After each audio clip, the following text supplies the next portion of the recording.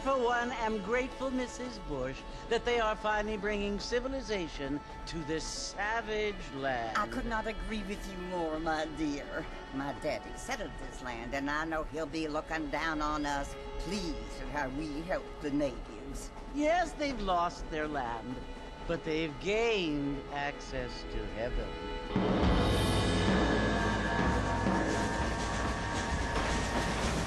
But Father, do you mean unless an innocent receives communion, they're destined to go to hell? It hardly seems fair. What I mean to say, Jenny, is that there is a great deal of difference between an innocent and a savage. I never thought of it that way. Yes, they lived like animals, but they're happier now.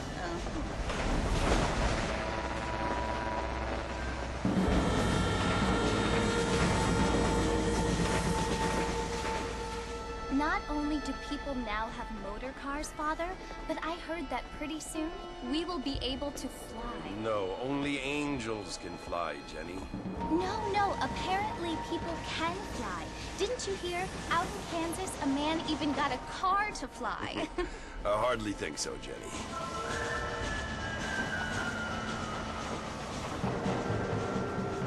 Apparently, Mr. Johns wants to run for governor, which is why he's so concerned with cleaning up the state. Nate Johns. Yes. His family is nothing but hillbilly trash that came here after the war. I don't want to be judgmental, but this state should not be ruled by such a disgusting family. A family without class. Apparently. The Johns family have made a lot of money, and he has a lot of friends in politics. Mrs. Bush, money isn't everything. There are many things that money cannot buy. It seems that money can buy voters, though.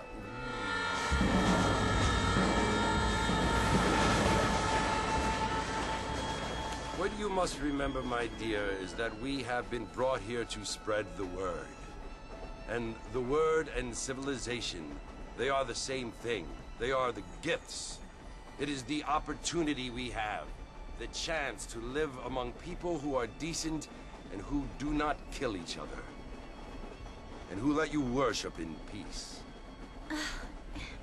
It's so confusing, Father. Sometimes I find it impossible to make the distinction between a loving act and a hateful one.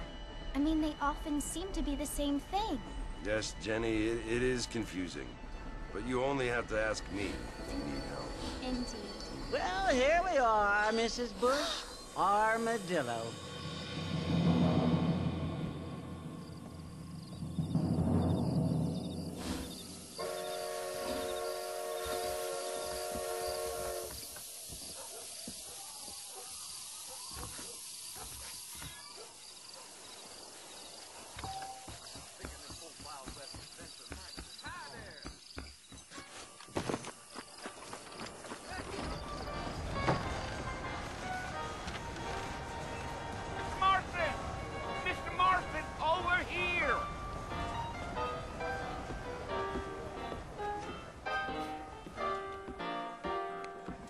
You must be John Marston. Sometimes. I'm Jake. Your friends from Blackwater hired me to guide you. They ain't my friends, but pleased to meet you, Jake. I got the horses saddled up and ready out front.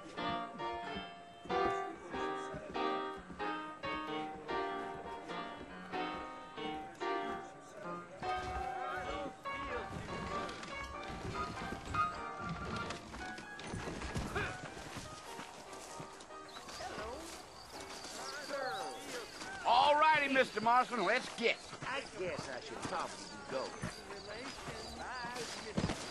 Bye-bye. That's what you keep saying. Come on. Take it slow on the way out of town. No need to kick up a lot of dust. You're gonna get us both in a world of trouble, Mr. Marston, lest we get out of town. Whoa there. Whoa!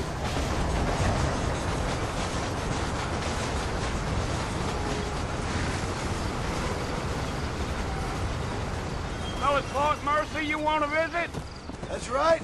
Ain't taken nobody up to the fort in a long time. Strange place for a decent fella to want to visit, if you don't mind me saying. Who said I was a decent fella? It's been abandoned for years now. Folks say it was built during the Mexican War. What kinds of soldiers around back then? Why'd they leave? Well, I ain't entirely sure. I heard they had to go up north to fight Indians, or maybe they got tired of being soldiers and went looking for gold. You know how things is. So what are you doing up at the fort? I'm looking for an old friend. Well, like I says, you ain't gonna find many folk around those parts these days. Those you do find are about as sociable as an ulcerated back tooth. Hired me. Lee Johnson, do you know him? I think I heard his name. Says he got a telegram from some Blackwater big bugs asking for a guide. I guess it's none of my business. That's right.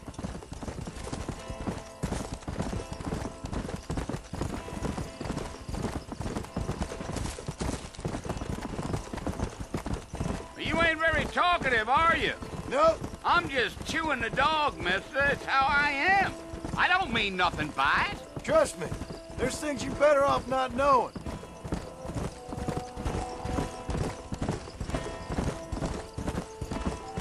I'll tell you, Mr. Marston, those coyotes eat better than I do. Not far now, Mr. Marston. The fort's just over this hill. Gee-up. Hey. Listen, mister. This here is what's left of Fort Mercer. Some gang rode in and took the place over. So I understand. This is where we part ways, friend. You have yourself a good time.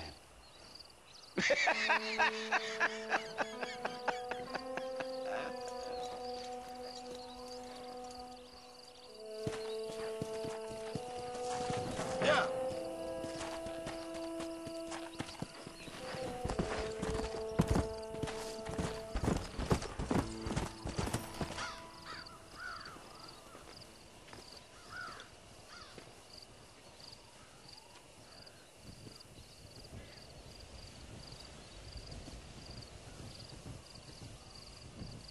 Bill! Bill, I've come for you! Bill Williamson! Come out here right now! Go away now, John. Don't make me kill you. Nobody needs to kill anyone, Bill. You must think I was born yesterday. You always did think I was an idiot. That ain't fair, Bill. You were as my brother. I've come to try to save you. Oh. Do I look like I need saving? Bill, please. They want to kill us all. I can help you. Well, you never tried to save me before. You only seemed to save yourself. Bill, I implore you think about this. You implore me? You implore me. You always were one for fancy words. Oh. Well, things are different now, John. Now I'm in charge! No more Dutch! And no more you. Implores. I implores you to go back and tell them to send someone just a little bit more impressive next time. Well? Oh. Poor John.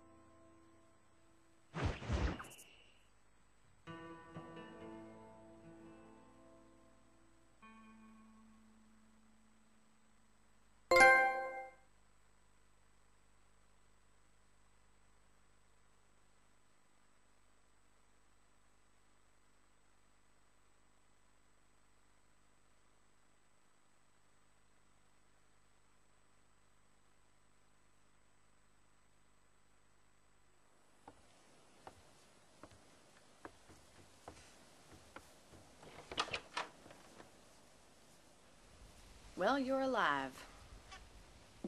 So it would seem. So, how do you feel? I don't know the polite word for it. I do. Stupid is the word we use around here. What were you doing? I was doing something stupid. Well, you'll be okay.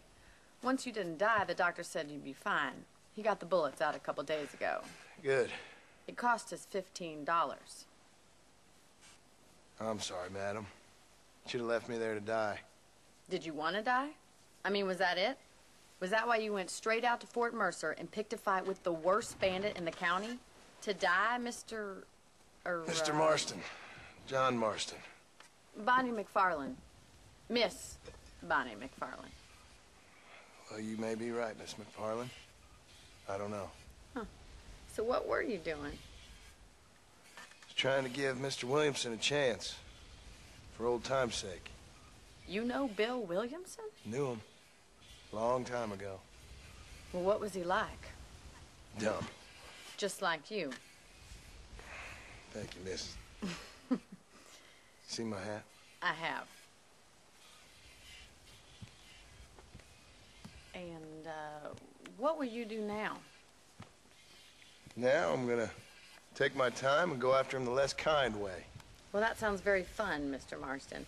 Quite heroic, just like in those penny dreadfuls my brother used to read. Meanwhile, if you'll excuse me, I've got a ranch to run. Of course, if you're feeling better, why not take a ride with me later? Help me patrol the perimeter. You can earn back some of that money we wasted on doctor's bills. Of course. And thank you. For saving my life, I mean. Next time, Mr. Marston, I strongly recommend you don't try to lose it quite so earnestly. I'll bear that in mind.